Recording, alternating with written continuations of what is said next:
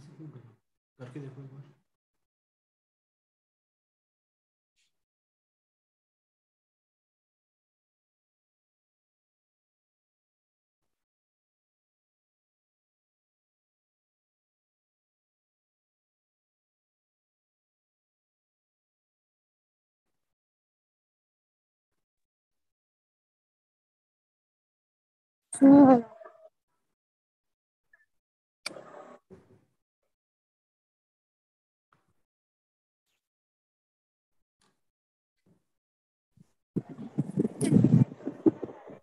हरगिज नहीं। अब आप लोग मस्त आपके फ्रेंड से एंजॉय करो शाम को।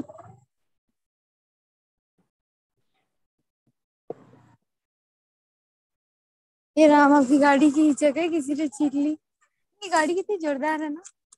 हाँ ये हिमांशी की बाइक जैसी लगी। हाँ आगे से वही मैंने कहा जी बाइक लेके कौन आ रहा है। क्या कर रहे आजा ना चल।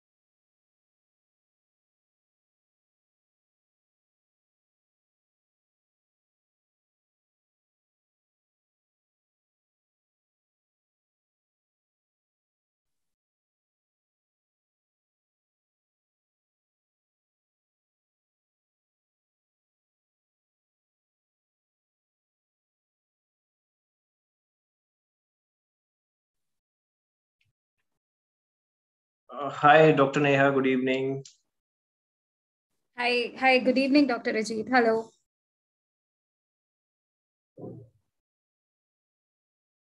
Hello. Am I audible? Yeah. Hi, Dr. Ajit. Am I audible?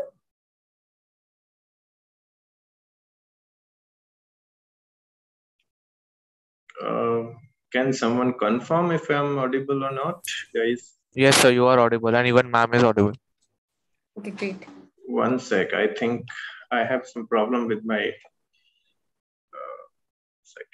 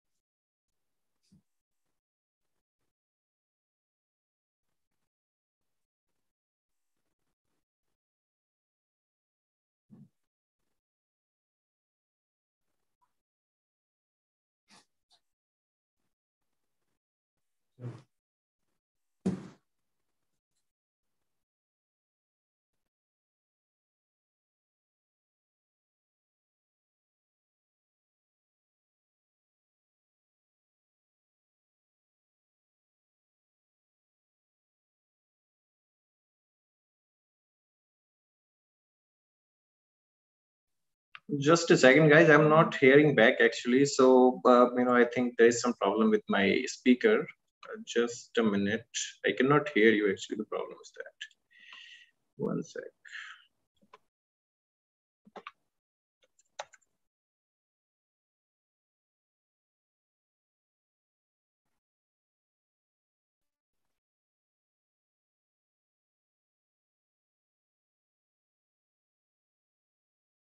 Hello. Hello. Okay. Yes, sir. I'll also log in with computer.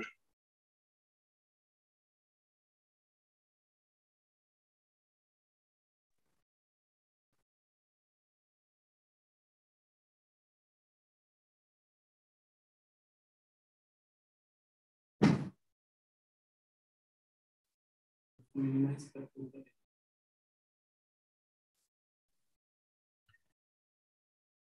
Hi guys, I can speak. I think you guys can hear me, but I cannot listen to you, so I have to connect with another device. Just a second, give me a minute. Just a minute. Some problem has happened suddenly. It was working till evening.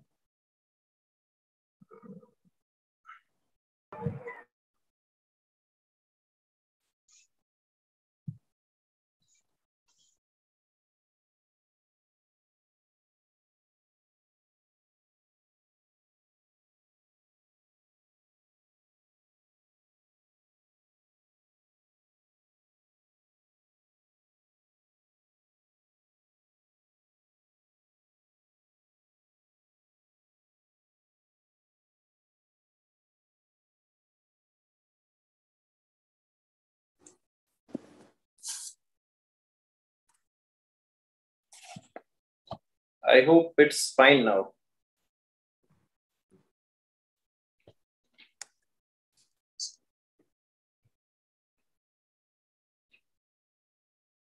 Can someone confirm now if I'm audible?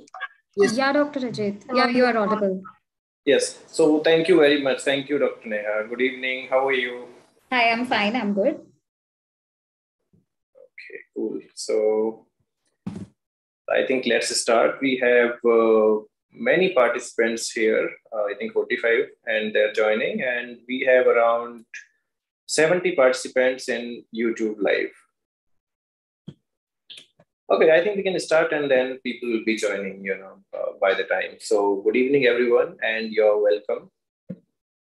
So today we are, going to start one new webinar series at CliMed Research Solutions that is on antimicrobials chemotherapy. It will be a super specialty, as you know, that it is specifically going to be on infectious diseases and their treatment and management. So in the starting of the series, today is module 1, and today we will be talking about newer antimicrobials. And to discuss the newer antimicrobials, we have with us Dr. Neha Rastogi Panda. So Dr. Neha Rastogi is Dr. Neha is working right now as a consultant infectious diseases at Fortis Hospital, Gurugram. She has done his DM from AIMS, New Delhi, and now she's working. Actually, she's representing India at WHO also, and she's a co-convener of Central Infection Control Committee and Antimicrobial Stewardship Committee. So let me take a privilege to introduce her. So Dr. Neha has a rich and varied experience of over 10 years and is a specialized medical professional in the management of infectious diseases of both national and international importance. With the COVID-19 and its sequel, tuberculosis and drug resistance, TB of lung and other body sites, HIV infections, tropical infections like malaria, dengue, leptospirosis, and strep typhus. She also has experience in diagnosis and management of transplant, both hematopoietic and solid organ transplant, and cancer-related infections as well. She also had enormous experience in managing difficult fungal infections, deep-seated joint and bone infections, and various orthopedic and surgical site infections. She also has experience in dealing with neurological and neurosurgical, obstetrics and gynecological, eye, ear, and challenging skin-related infections. She has been instrumental and pivotal in formulating COVID and hand hygiene policies at AIMS Delhi. She has also worked closely with Center for Disease Control and Prevention, CDC, on aspects of infection prevention, control, and device-associated infections. She has also contributed to formulations of antimicrobial guidelines and app based on antimicrobial policy and stewardships.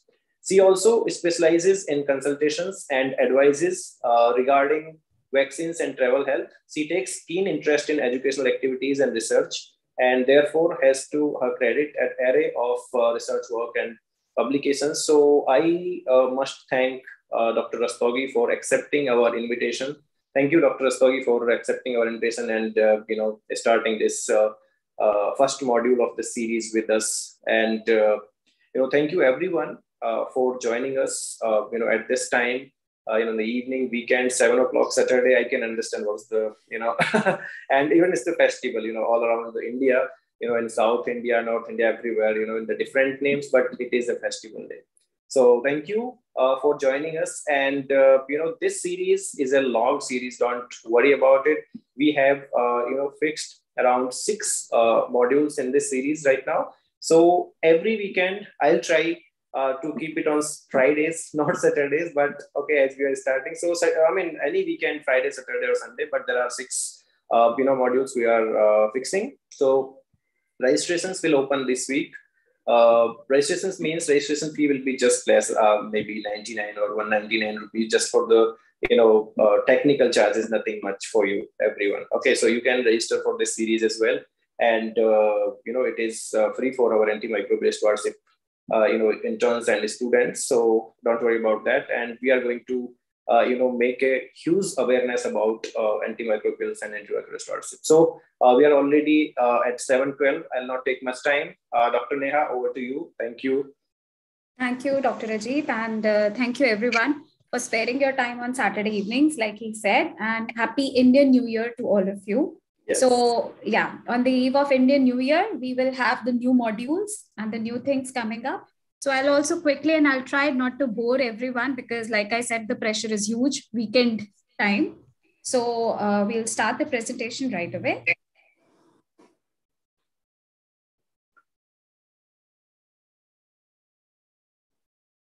So is the screen visible? Yes, doctor. Right. You can make it full screen. Yeah. Yes, it is. So thank you for a generous introduction, first of all, Dr. Ajit. So why we are discussing actually this webinar. So see, with the 2 and 3 waves coming by and passing by, we have actually landed from the situation of COVID to COBAD. What is COBAD? That is a COVID associated actually bacterial infections we have landed up. And nothing fancy which came into my mind, but since we are all the Indian people, so one thing we should all know that why we need to know the newer antimicrobials and why the stewardship is important is to we need not to make empiric rational choices in all the infections. We need to obtain the cultures and we need to know the resistance pattern. We need to know when to de-escalate. So, the 2 words are very important. When to escalate to save a life of a patient. And once the life of the patient is saved, save on the drug. That is de-escalation. If you have a report, step it down to a narrow agent. So that is de-escalation. And of course, a very important thing in amongst that is infection prevention and control. So let's get modified here, hence for this webinar, and we should make all the rational choices. So why we are again discussing, so just a brief intro that, either a bug is smart or the human race is smart. The moment we introduce a new drug in a 4th while, the resistance. So I'll try to mix up the things and I want to make this seminar more and more interactive rather. So whenever a new drug comes within a short span, their resistance emerges. That is the beauty of a bug, I should say, and that is the way they survive to create the mutations and survive henceforth. And at the speed of the mutations arising and at the speed the resistance emerging, the speed of the discovery of the newer antimicrobials unfortunately does not match, because it takes a lot of years and research to bring up one new drug. WHO has already declared the AMR as one of the priority. And, apart from a COVID, AMR itself is a very silent pandemic, which is ongoing throughout the years. And it causes a lot of morbidity and mortality across the countries. So impact we already know, and that is why we are all here to save our nation. We have a lot of morbidity. We have a lot of mortality. We have a lot of antibiotic usage leading to the resistance. Of course, cost is a very important concern in the resource settings like ours. And then it has a potential for dissemination, means it can, spread to one population to the another population and cause the resistance in the same area and the strata. So what is actually an antimicrobial resistance? I just want to touch upon before we switch to the newer antimicrobials. So we have already come across a lot of times this term called as MDR, XDR, PDR. So what are they? So antibiotic resistance is something, so for example, one microbe which is not inhibited, that is, it is still growing in the presence of an antimicrobial agent, which has given at a proper dose, which has that organism. So in spite of giving a right drug at the right time with the right choice, your organism is still growing, means it is causing a resistance to that particular drug. So multi-drug resistance or an MDR means that if you have 3 antimicrobial categories, at least more than one agent, it is not susceptible. If it is an extensive drug resistance, it means it is not susceptible to more than one agent, almost all categories, but at least sensitive to less than 2. And pan-drug resistance means pan-drug. All the antimicrobial agents, it is showing resistance. So if you see on the right side, we have an MDR. Amongst them, there is a subset, which is an extensive drug resistant, and then becomes the pan-drug resistance. And unfortunately, at this time, we are leading towards this set. So WHO has already declared some of the pathogens as a critical concern. Acinetobacter baumannii, which is a carbapenem resistant. Pseudomonas aeruginosa, again a carbapenem resistant bug. Enterobacteriaceae, a carbapenem resistant bug itself. They are considered to be as the critical care pathogen list, and they are of the high priority because of their spreading and a very faster spreading resistance. So why there is a need of an newer antimicrobials? That is because since we have a rapid spread is developing in the resistant environment, causing a huge burden on the economic front, it causes the therapeutic failure. You know, a patient is coming and then eventually it is landing into a therapeutic failure because the drug you are giving, it's not responding to him. Then it also causes the increased healthcare stay. And increased healthcare stay means increased morbidity, more chances of hospital-acquired infection. So if you talk in terms of the different timelines, we have few medicines which are re-emerging. We have already known these, but now we are using it more often, like colistin, polymyxin B, minocycline, sorry for the typological error, chloramphenicol, daptomycin. The antibiotics which are still under the pipeline, there are few, and there are new FDA-approved drugs which we're going to talk about, which are either lifamulin, cefiderocol, imipenem relebactam, plazomicin. I know these words sound a very tongue twister kind of a thing, but they all have some or the other way contribution to the newer antimicrobial paradigm. So if I classify them, these big fancy names into the thing, so there are either the old class, new drugs are there. So for example, in a gram-positive, we already know there were cephalosporins. So the new additions are ceftobiprole. Then we have a new class of agents. We have a glycopeptides. So if we can interact, can somebody tell me the names of the glycopeptide agents we use? You can unmute yourself and answer. Yes, guys, please try to answer.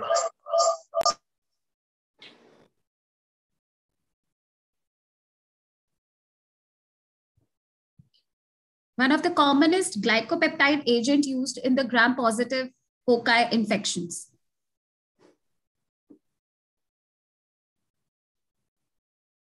We are waiting for the responses. You can also write in the chat box. Yeah, someone has written. Okay, that's good. Ticoplanin, that's one. And also we have heard about vancomycin. So they are the very common glycopeptides being used. So this is actually a mixture where you have a glyco plus a lipo chain. We'll talk about it. Then we also have something called as the oxazolidinone. Prednisolone is a newer one. The older one is, which we all use.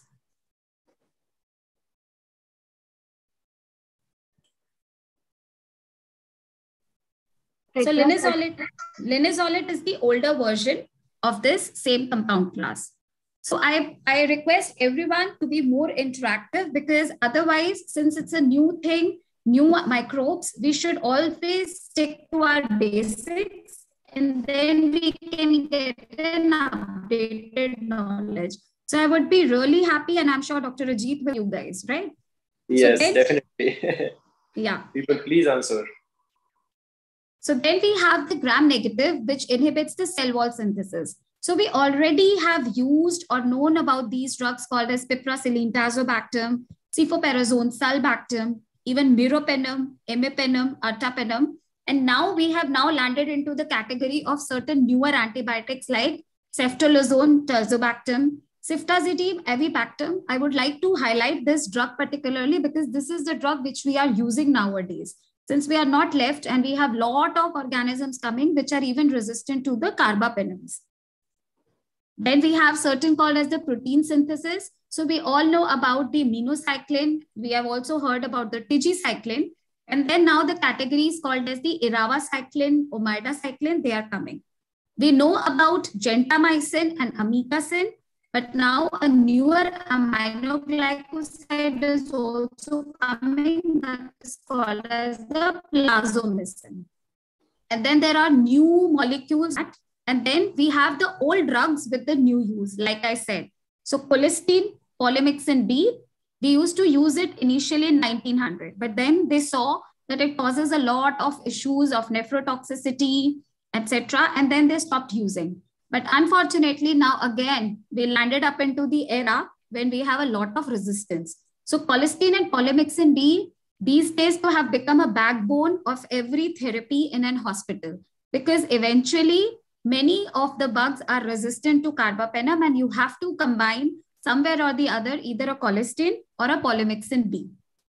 Then we have a phosphomycin, we have a minocycline.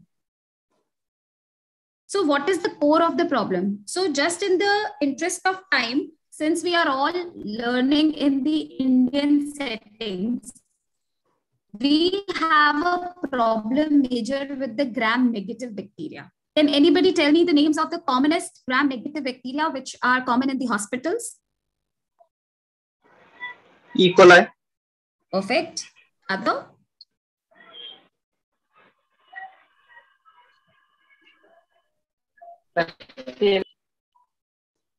Yeah, I can see Hafiz. Yeah, Hafiz, please go on. Klebsiella. Is Yes. it streptomycin? Pardon? Is it streptomycin, ma'am? Pardon? I couldn't understand. Not as Streptomycin. Streptomycin. no, that is, So I'm asking about the organisms which are common in the hospitals, the gram-negative bacteria. So I could get Klebsiella, very nicely said. E. coli, any other? Entamoeba histolytica. So remember I have... Haemophilus influenza. So that's a parasitic agent. Acinetobacter. Perfect, absolutely. So we already Haemophilus have... influenza. Hemophilus influenza is also there. That's very good. But the drug resistance, touchwood, at least in Haemophilus influenza, we are still at the safer grace. So Klebsiella, E. coli, Acinetobacter, as you have already mentioned, Pseudomonas, I guess everybody has heard of it. So Pseudomonas is another important bacteria. So learn the word escape. So we have Escherichia E. coli, ES, K is Klebsiella, P is Pseudomonas, and E is also the Enterobacter. And then, escape. So we have A also, that is Acinetobacter. So just remember this word escape and you will get to know the critical pathogens which I mentioned you before. You will always remember them. Okay. So what is the core of our problem? So I don't want to go into the molecular level, but since we always hear about these words called NDM, what is this NDM? Can anybody tell me? I mean, that's a brownie point for that person. What is NDM stands for?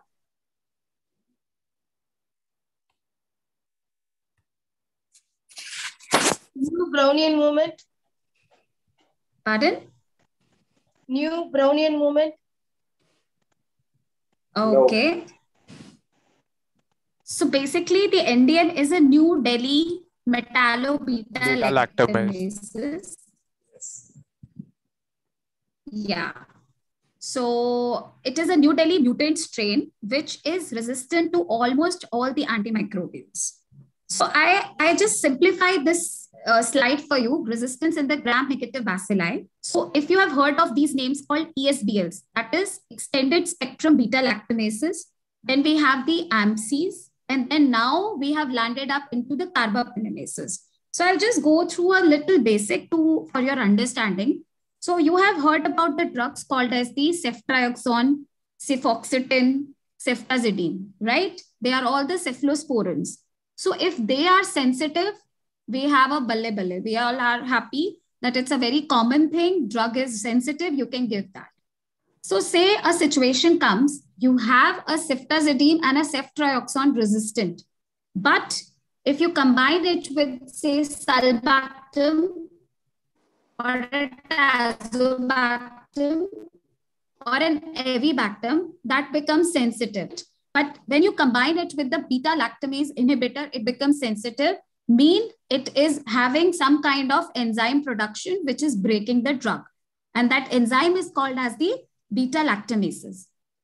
And then they are of different types. You can have the extended spectrum beta-lactamases, you can have the ampicillinases, and then you can have the carbapenemases.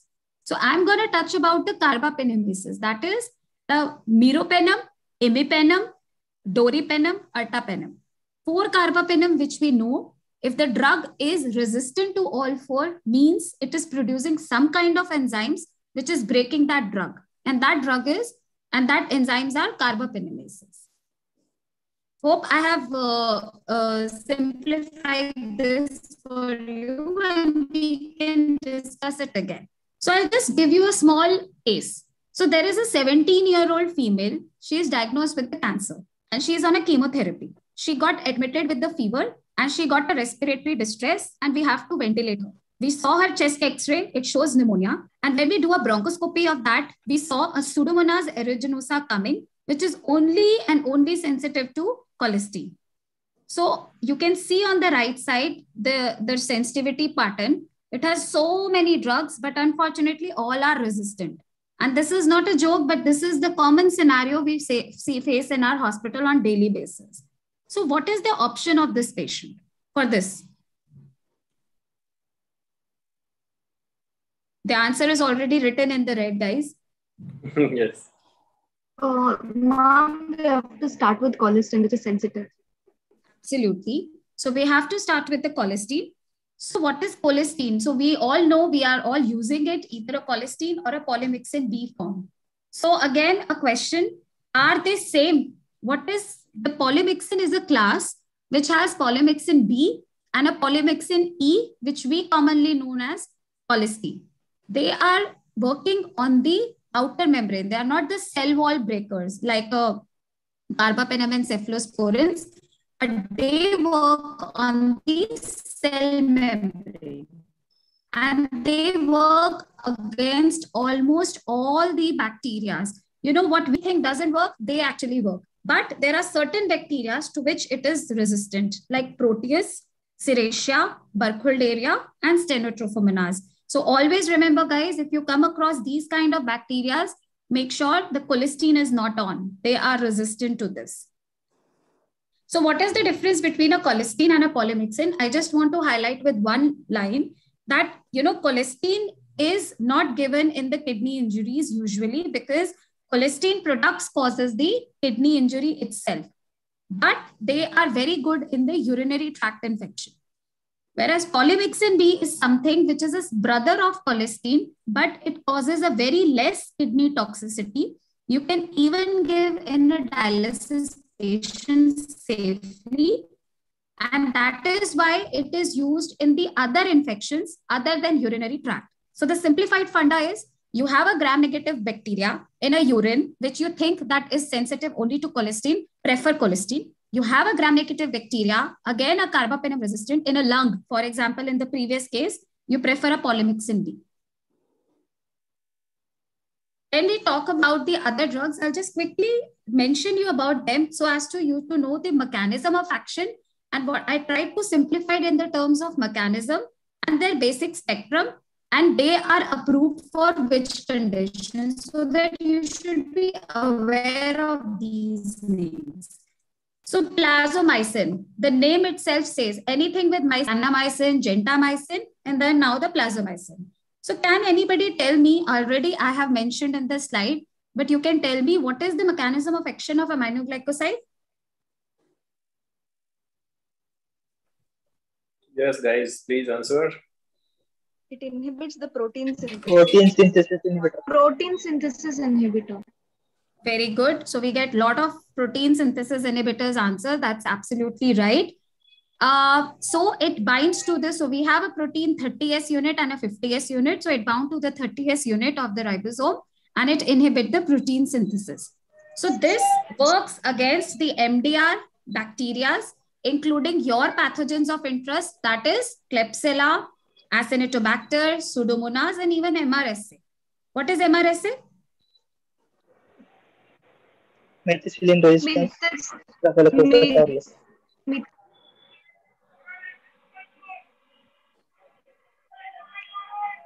So we have participants around 50, but I can think that the answers are coming from only 2 and 3. So rest 47, please buck up. We need to answer for the rest of the slides. So, we have so 80 yes. more, Dr. Neha, we have 80 more participants who are answering in the YouTube live streaming. Oh, great. All right. Yeah. Okay. So, Dr. Ajit, you keep a watch on them then. Yes, definitely. Yeah. So the plazomicin is approved by the FDA for the urinary tract infection, and then the hospital acquired or a ventilator associated pneumonia with sepsis. So since all the aminoglycoside, so what are the most common side effects of an aminoglycoside? Either they cause a kidney toxicity or they cause the ototoxicity. So like the class effect, it's already an aminoglycoside, so and it is quite costly and it is not yet available in India, but soon will be available to us. Then we'll quickly go to a newer compound called as eravacycline. Like the name suggests, cyclin. So it's a class of the glycal cyclines. It is more potent than your TG cyclin and it works against the Acinetobacter, E. coli, Klebsiella pneumoniae, even MRSA and a VRE. Now again a question, what is VRE? Vancomycin resistance. Yes, yes. Vancomycin resistant?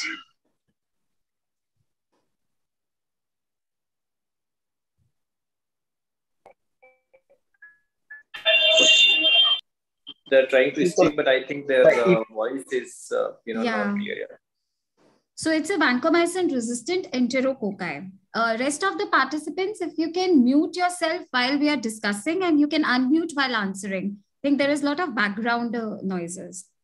So yes, so it's a vancomycin resistant enterococci, and as the name and the class suggest, they are approved for any intra-abdominal, that is gastrointestinal tract related infections and the urinary tract infections.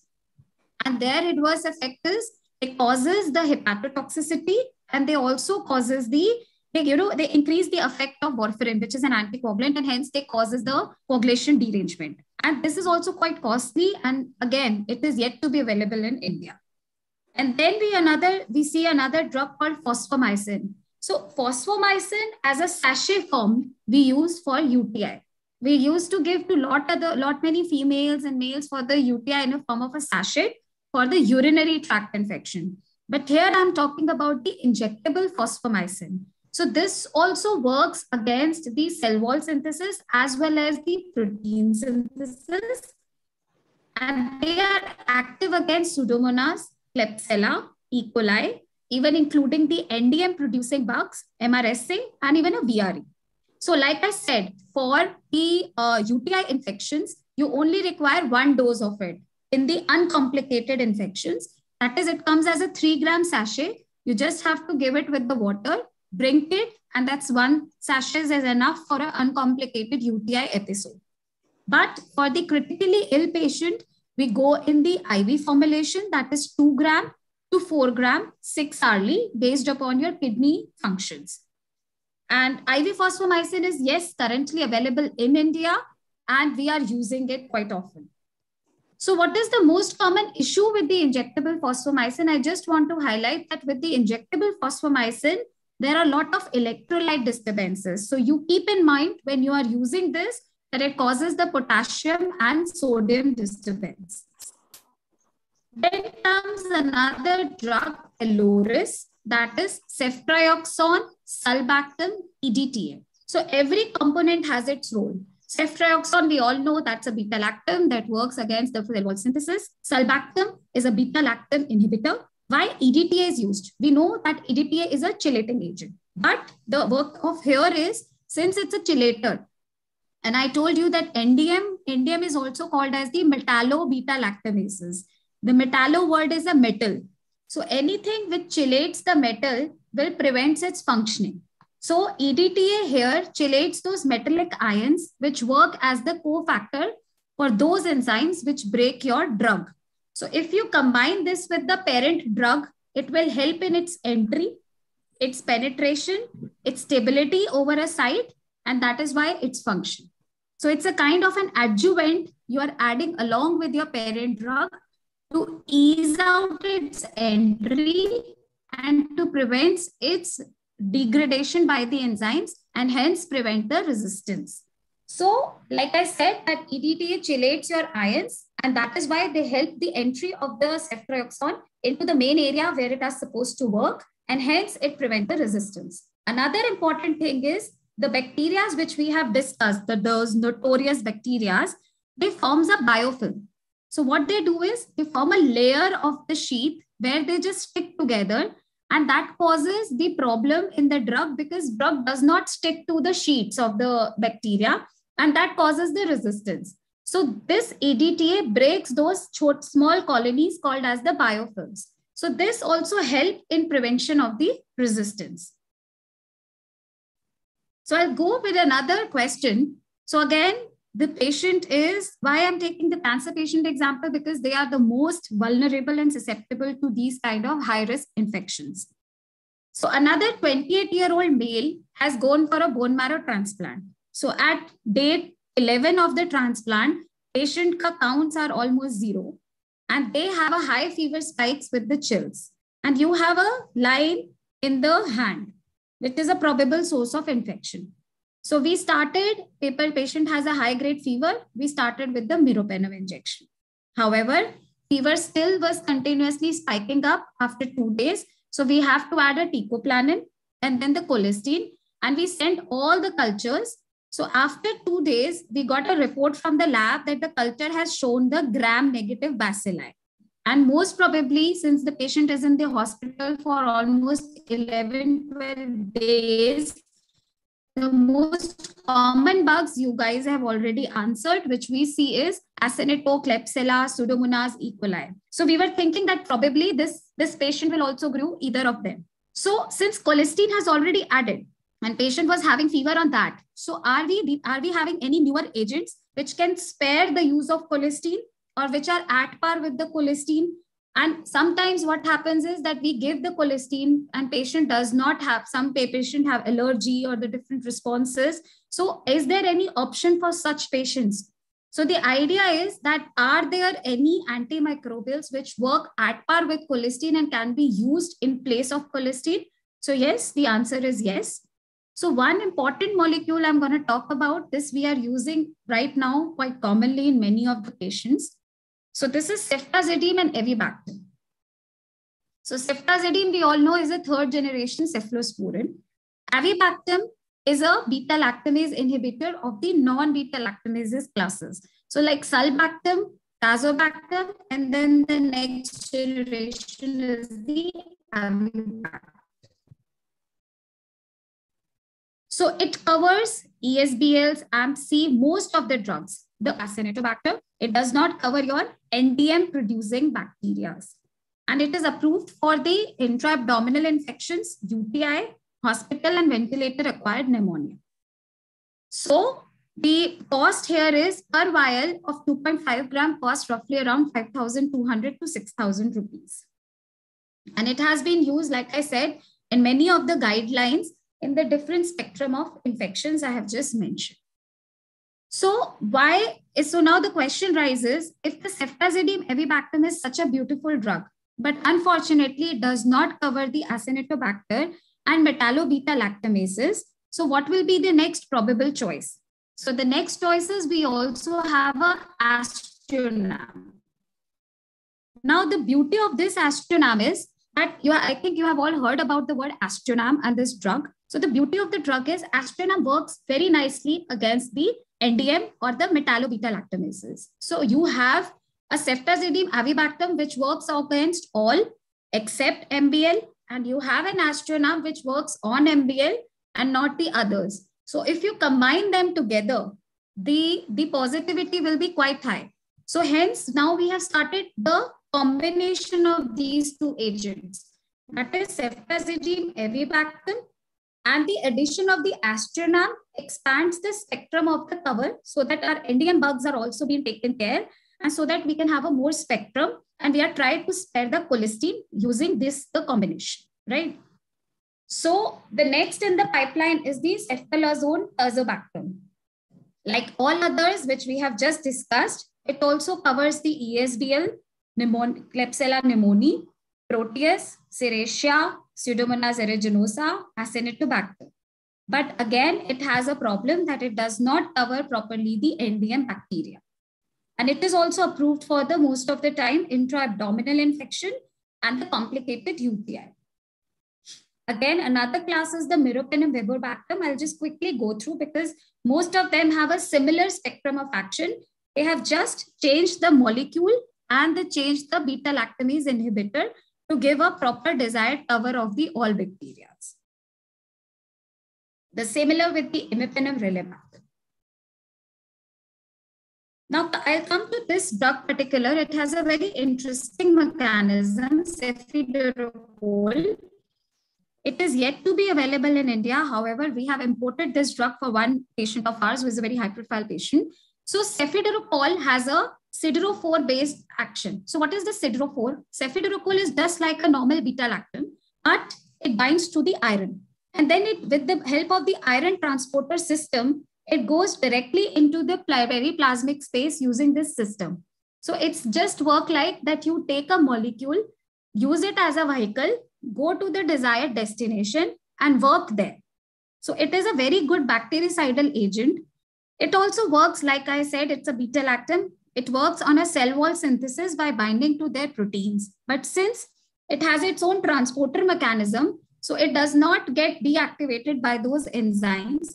And hence, this has a very unique mechanism of action and it has still found to be resistant. So it can prevent the resistance, and that is why it's a new drug on the molecule, which we are awaiting and waiting for to help the treatment of our resistant organisms.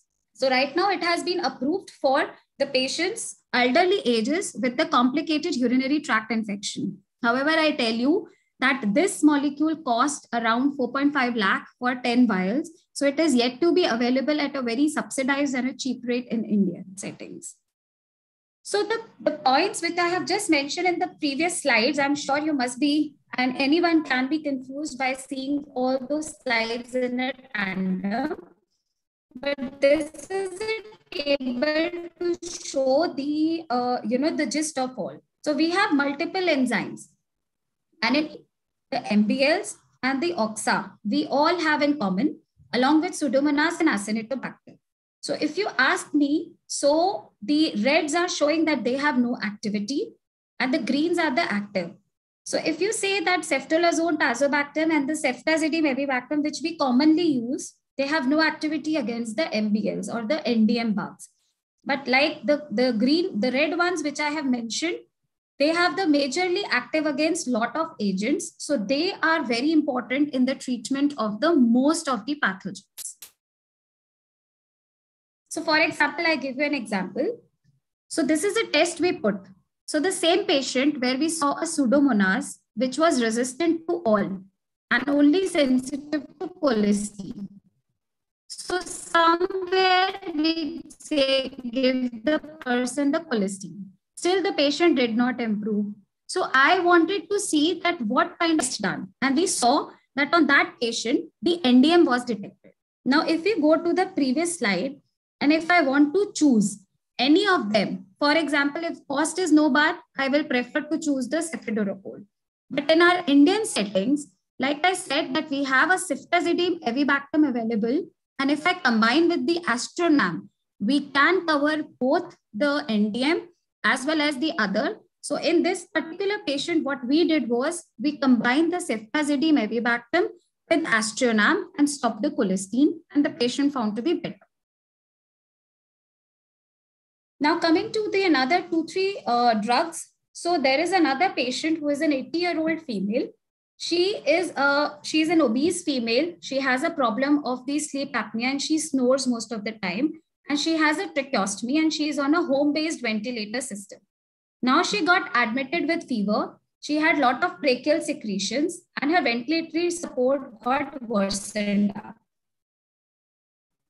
We sent the cultures from the endotracheal tube and it found to have an acid and minocycline. So apart from colistin, there are two drugs which I should mention when we are discussing with the Acinetobacter baumannii. They are the common drugs, but we specifically use it not only for the Acinetobacter, but they are found to be good for other agents as well. So one is the sulbactam. So only molecule sulbactam is a beta-lactamase inhibitor, but it also has a direct activity against the Acinetobacter proteins. So it helps in the, not only when you are combining with the drug, it helps in the better penetration of that drug, but itself, this molecule has the activity against Acinetobacter. So one, a drug itself is an activity. It will help the drug to have an activity, and this molecule itself has activity. So three win-win situations for you against the Acinetobacter baumannii. So it is very good for the pneumonias caused by the Acinetobacter baumannii. At least the dosing is very high, 2 gram to 4 gram up every 6 hourly, and the maximum up to 8 gram we use. But this drug we have found to be very useful when we are dealing with the Acinetobacter pneumonias. Another is a minocycline. We a lot of time use minocycline in the treatment of acne, right? But minocycline has been found to active against a lot of the multi-drug resistant strains of Acinetobacter. And the beautiful part is it can be given both IV and oral form. So the bioavailability is almost the same. So you can use it, mutually. You can give IV also, and you can give it oral also. Very minimal side effects, and it works very nicely against the Acinetobacter strains. So if I think the time allows, we can switch to these slides, or we can go back to few discussions and all. Ma'am. Hanji. What about piperacillin tazobactam in MDR Acinetobacter baumannii? So it can work. So actually the topic is more about the newer antimicrobial. So I just touched upon the new discoveries. But okay, yes, piperacillin tazobactam does work. But unfortunately, Shabana, we are living in the era when we see 100 reports of Acinetobacter, hardly 1 or 2 will be found to have a piperacillin tazobactam sensitive. We have landed up in that era of MDR. Okay, ma'am. Yeah.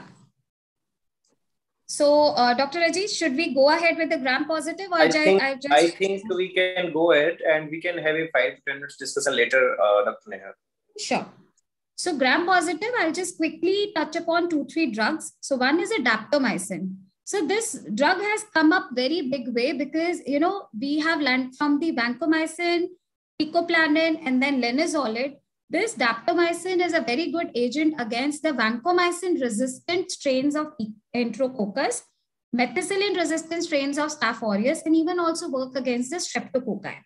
Like I said, it works bactericidal against action against all those bacteria. It is safer than the vancomycin also, and has a very good penetration in the bone area. So very good for joint infections. So that is why it is approved for skin soft tissue infections, endocarditis, prosthetic joint infection, and osteomyelitis too. So basically the daptomycin has a unique mechanism of action. It works against the cell membrane, and then it forms the complex again with this calcium dependent manner to these cell membrane complexes, causes the depolarization, all the losses of the ions and all, and causing the cell death. So I'll just skip to this. Then coming to the another thing that is called as a ceftaroline. We have heard about the cephalosporins in the gram-negative arm. So this is a 4th generation cephalosporin which works very nicely against the gram-positive bacteria. So it works against MRSA, vancomycin, intermediate sensitive Staph aureus, even linezolid resistant Staph aureus, and even those Staph aureus which are not susceptible to dapto also. So this is approved for skin soft tissue infections and community acquired pneumonia. I have used in a couple of patients, and this the one vial cost around 2,500 rupees. And it has a very good lung penetration. So it's a very good drug of choice for the pneumonias due to the resistant Staph aureus strains. Then another is the omadacycline, like the tetracycline group, cycline word itself. It has a mechanism of action similar to that. It also used in the community-acquired pneumonia and a skin soft tissue infection. And the spectrum majorly involves the gram-positive, but also it has action against the ESBL-producing gram-negative bugs as well. And then the last is the tedizolid, that has its own issues. The linezolid is a very good drug of choice, but it causes a lot of bone marrow suppression. After a few days of linezolid, the patients land up in the platelet low count, low TLC, anemia. So it is very potent. Tedizolid is very potent at par with the linezolid, with the lesser of the side effects as compared to the linezolid.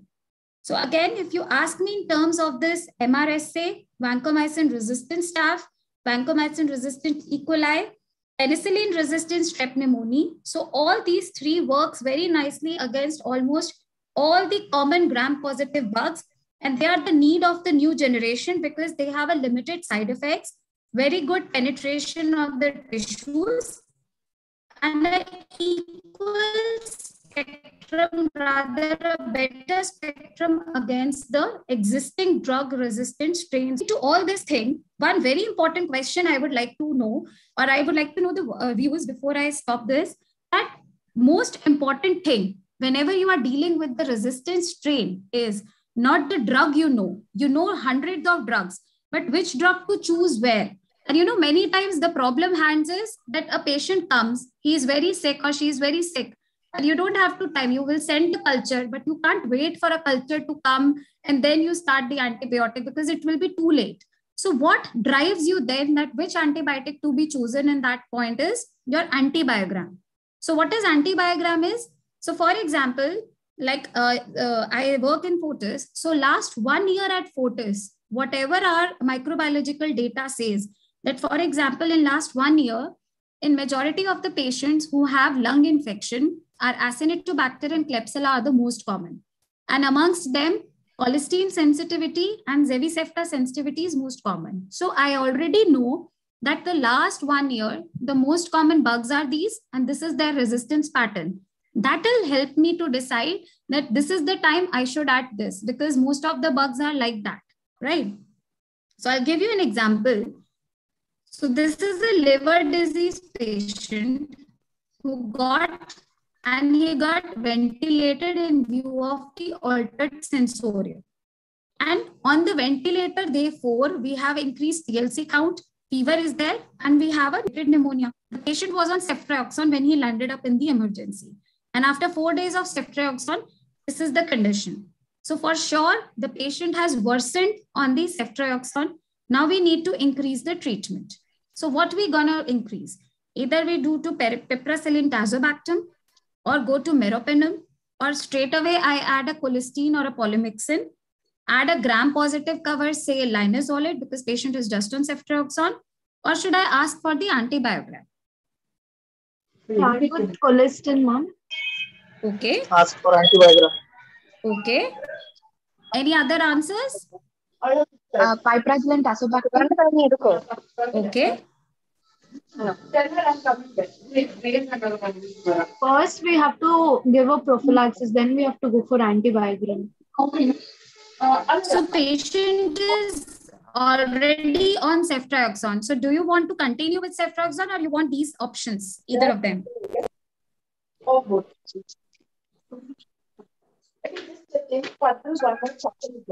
go through the antibiogram and then choose the right antibiotic. All right. So I want more answers. Yes.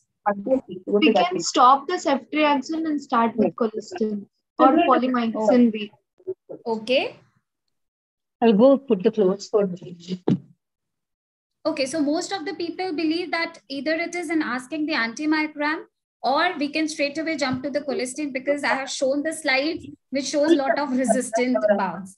So yes, the correct answer is actually you should ask for the antibiogram. And like I said, that, you know, this is the guidelines of VAP guidelines. So this is the ventilator associated pneumonia guidelines. So even if you have said piperacillin tazobactam, I should say yes, it is right. Even if you have said the meropenem, that is also correct. If you have said even a polymyxin B or colistin, which many of you have said, that is also correct. And if your MRSA is more than 10% in your hospital, even the option 4 is correct. But we cannot add all 4 together. So the best way is know your prevalence. If your hospital bug, if you know that your hospital has less than 10% of MRSA, at least I can start linezolid later sometime, not right now. So we can at least start with the gram negative, and we can have an options from piperacillin to meropenem to colistin. So all are correct, provided what is the resistance pattern at your hospital. That is most important. So know your bug to treat a bug. That is the punchline. You should know your hospital, how the resistance pattern at your hospital, so that you can decide on the best antimicrobial therapy amongst the choices which we have just discussed.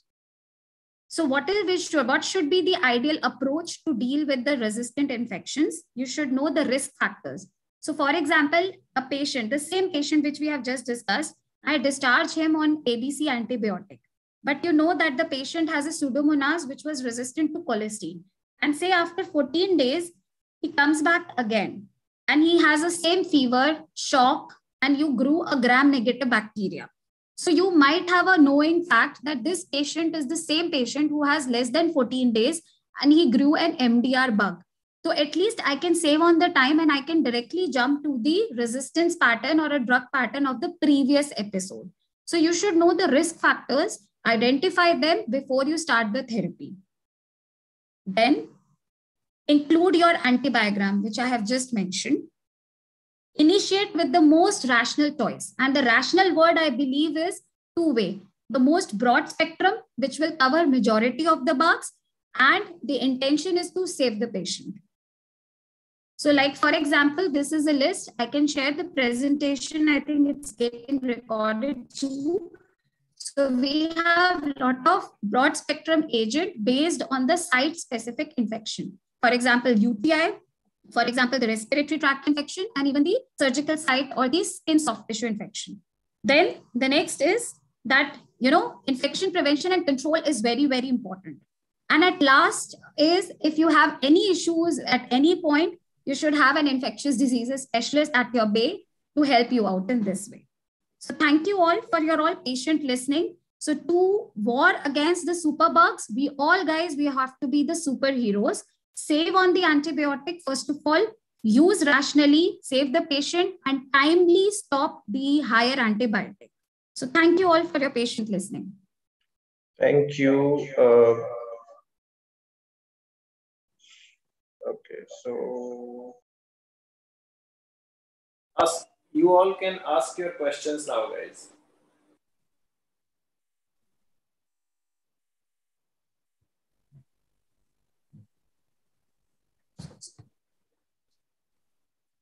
Please ask your questions.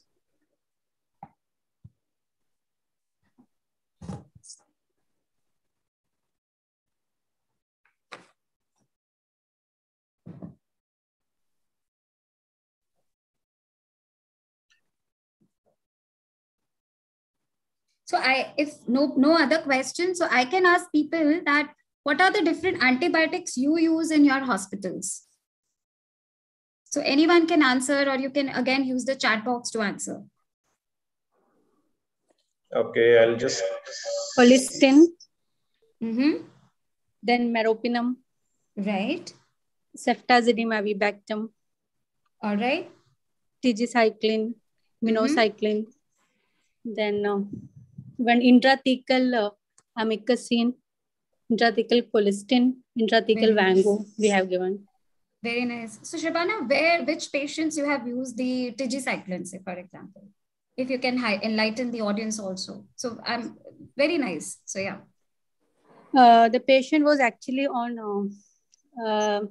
vancomycin actually, and later the patient was not tolerable to the vancomycin, and we de-escalated to the ticoplanin. Later to the tigecycline. Okay, and what was the source of infection? I mean, the site? That was an MRSA, but I'm not remembering. Okay. All right. Great. Okay. Okay, somebody has mentioned amoxicillin, linezolid, azithro, right? Okay. So any side effects if we use antibiogram? So actually, antibiogram is nothing but it's a process. So basically you have a data, it's like a database. So side effect can be of a drug, side effect can be of any medicine, but then using a database to justify your choices, I think the effect has to be more important than knowing about the side effect at that time. So yeah. Yes. So guys, more questions? Excuse me, ma'am. Hello. Ma'am, in our college, we have got one case as a presentation. In that case, a pregnant woman who was 26 years old, she had come to antenatal visit, and her urine culture was like more than 1 lakh bacteria per ml, and she had no other white blood cells or red blood cells in the urine, and the sensitivity test was shown to be trimethoprim, nitrofurantoin, and cephalaxin sensitive. Others are resistant. So in this case, we can't go with trimethoprim as there is teratogenic, like there is a effect on the kid. And nitrofurantoin, there is a effect again, and cephalaxin even. So what will be the choice? Is there any newer drugs for the treatment? So first of all, absolutely correct. You have to treat because this falls into the category of asymptomatic bacteriuria. So that is the bacteriuria is there, but you have no symptoms. And in pregnant female, we are supposed to treat. So cephalexin, I still say that it is not a category D agent, which is contraindicated in pregnancy. You can still very well safely give cephalexin in the urinary tract infections. The second choice, I would like to say that if fosfomycin is an option, I would like to go for it. But then cephalexin, cefixime, cephalopodoxime, they can be used in pregnancy with the caution. And they can be, the benefit is to risk ratio is important. Like you already mentioned that nitrofurantoin and the Septranto for sure we cannot give. Nitrofurantoin also we can give in certain cases because the teratogenicity or the organogenesis occurs in the first trimester already. So if the patient is landing up into the second or third, we can go for a nitrofurantoin based options as well. So these are the few options which I would like to give in this patient. Thank you, ma'am. Welcome. There is one question in our chat box.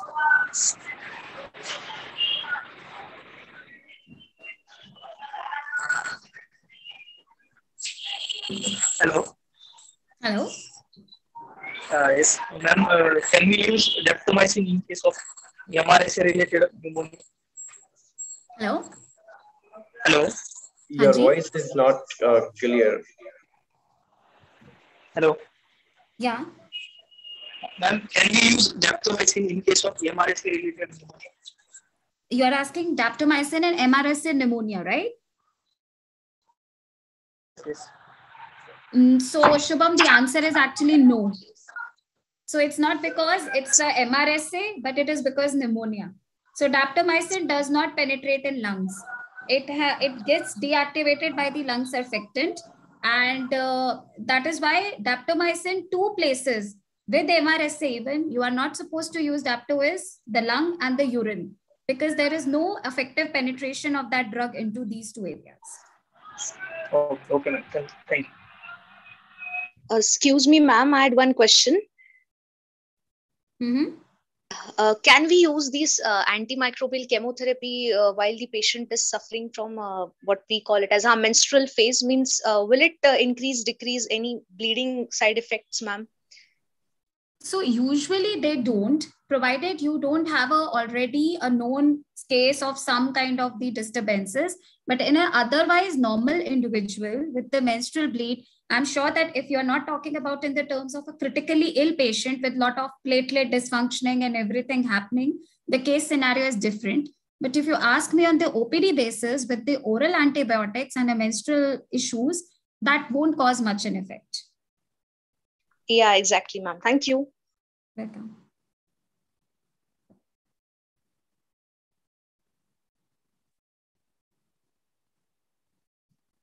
I hope I'm audible. Okay, so Anirudh is asking that in case discussed until antibiogram test results, what empirical therapy should be used in any specific guidelines? So in that scenario, that depends upon the site specific. So for example, your patient has come up with the say fever with the shortness of breath, and you are suspecting a pneumonia, likely to be a community visit a health care required. So in most of the Indian settings, since we have a data from ICMR, majority of the bugs are already resistant to your ceftriaxone or the cephalosporins. So either you can go for piperacillin tazobactam, cefoperazone sulbactam, or even meropenem based upon which area you are in. So these are the rational choices. That all depends upon the site specific and the area specific then. Yeah, there is one more question that what are the common monitoring parameters for newer antimicrobials? So while you are on the newer antimicrobials, so see majority of the newer antimicrobials class, if I say categorize into gram negative and gram positive. So in gram negative, the majors are the beta-lactam and their inhibitor combinations. So since they are of the beta-lactam class, the way to monitor is your renal function parameters. In few of the antibiotics, which I have also mentioned, the coagulation profile, and in few you have to see from the liver function test. And one common, though rare, but one of the commonest side effect is Clostridium difficile diarrhea.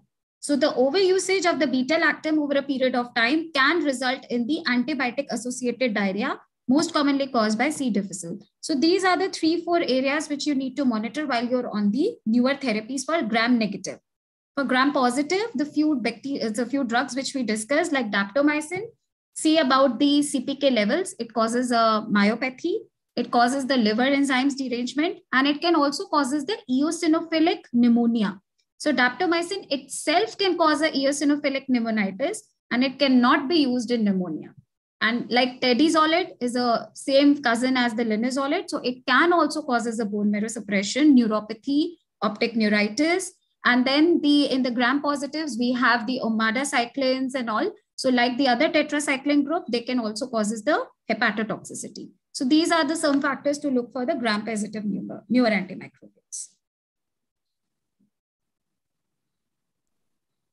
Yes, Dr. Neha. So someone is asking a question in related to this question only, or extension of this question. What is the best option to manage antibiotic-induced gastroenteritis, including diarrhea, bloating, or heartburning?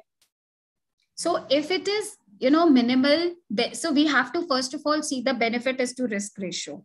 So for example, the benefit of giving an A antibiotic is more superseded with risk you have to give it. As far as the gastrointestinal side effects are considered, if it's mild, I usually give probiotics along with it. So that maintains the gut integrity through the probiotic capsules or the sachets.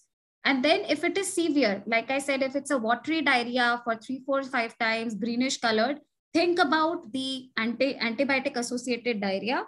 C. difficile, get it tested. Either you can then give a metronidazole or an oral vancomycin. Yes. Any more questions, guys? Ma'am. Hanji? Ma'am, I have a case that a patient came with a history of RTA, and later he diagnosed as meningitis, and patient also presented with watery diarrhea, and the physician prescribed that androgermina. Okay. And after 1 week of androgermina, in his blood culture, Bacillus cloci has grown. And physician given that IV vancomycin 250 that for CDF, and also he have given IV colistin he have given. Okay. And later in CSF, that same Bacillus cloci has grown. Okay. And so,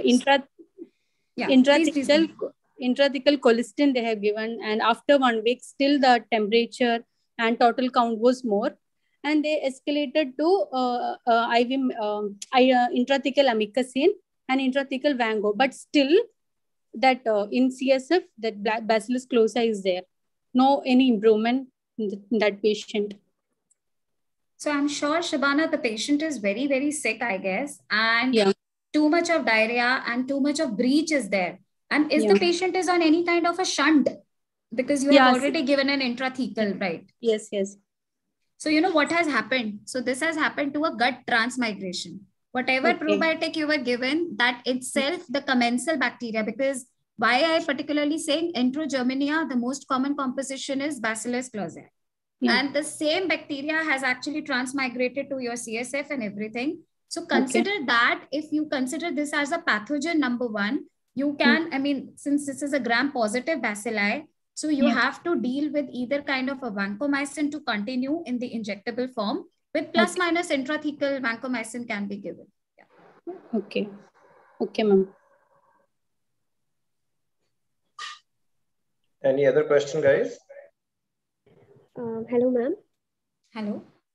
Ma'am, what if the organism is resistant to almost all the antibiotics given for culture? Then what is the choice of treatment at that time? So very tricky and very touchy question, I think, Adna, because this is what we are also not left with. And the idea of putting up this lecture is, I hope this situation should not arise in front of anyone in the future. So then we have to see for the permutation combination. So, and one more thing I would like to say that, you know, just giving an IV antibiotic therapy does not solve the purpose. So I'll give you an example. A patient, like we have shown in the cases also, a patient is having a central line and you're giving one antibiotic, 2, 3, 4, 5. Unless and until you don't remove that infected central line, even if you give hundreds of antibiotics, it's not going to work. So this is the idea that in the cases of a totally pan-drug resistant bacteria, with the limited options available in Indian settings, you have to see the permutation combination along with the source reduction. Think about the other measures. Like, for example, I said, because most of these patients who are on a pan-drug resistant, they have either some kind of devices, say Foley's catheter, central lines, they have some kind of drains, they have some kind of a collection. See where the fever is coming from. Chase the target, localize the source, stop the source, and along with the combination of the existing. This is how we also proceed in such pan-drug resistant cases. Ma'am, does antibiotic breakpoint helps in this case? Like, how is it? Yeah, so antibiotic breakpoint very much helps. So idea is that, you know, the in vitro results and in vivo results definitely vary. Because in critically ill patients, we have a lot of issues with albumins and also protein binding activity takes a lot of toll in as compared to the lab results and as compared to the inpatient. So the antibiotic breakpoint is actually an MIC with your PK/PD combined together to see whether the drug is going to act in the body or not. So that definitely helps in deciding the A choice and B the dose. You have to at least keep the MIC 2 log beyond the MIC to keep the drug active in the body. So this is how the antibiotic breakpoint is going to help. Okay, ma'am. Thank you. Yes. So any other questions, guys?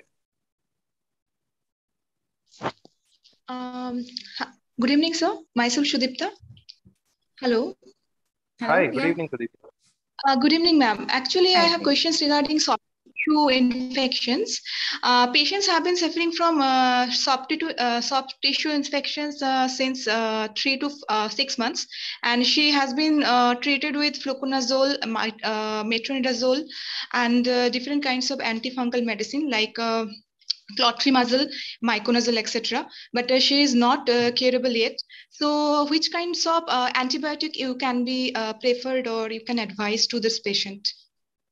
So Deepta, which area, I mean, soft tissue infection of which area particularly you are targeting? Particularly skin, legs, hands, back of shoulder and hair, etc. So considering your choice, I mean, the already a history, I think the patient is suffering from something called as a tinea infection or a dermatophytosis, which you are mentioning in the timeline, and not the classical bacterial.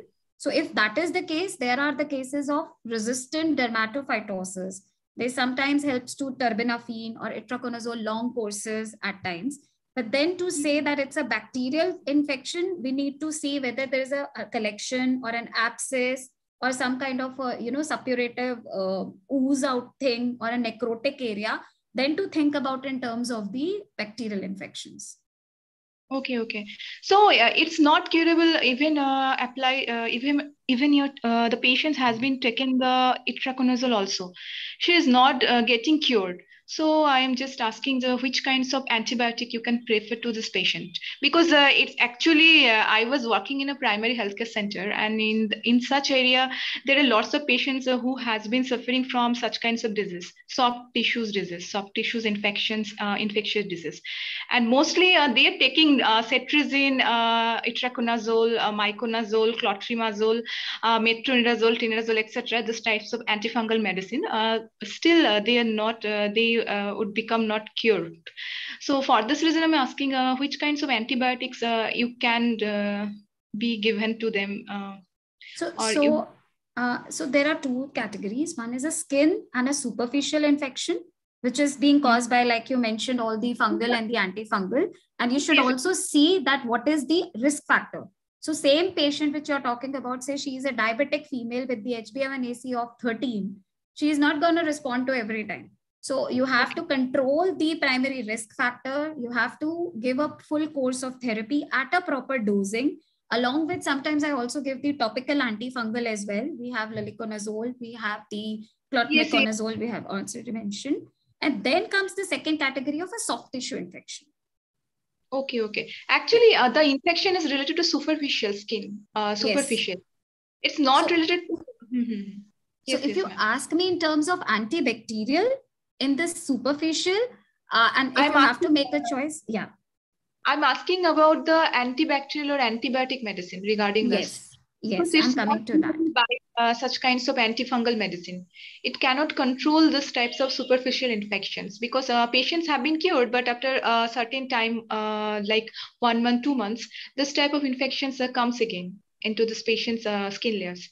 For this reason, I am asking like this. So if you're asking antibiotic orally, the best way, then I should say a broad spectrum amoxicillin clavulanate.